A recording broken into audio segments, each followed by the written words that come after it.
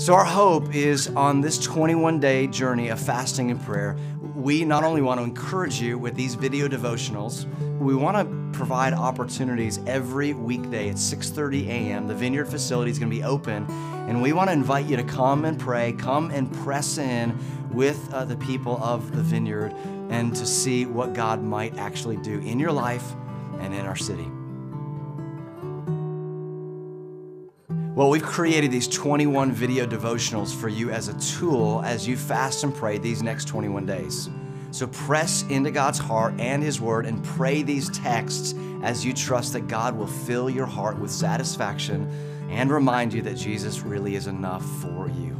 Now, the key truth in fasting is not simply that you're not eating, but that you are creating space for God to speak and move powerfully in your life. So partner your fasting with prayer.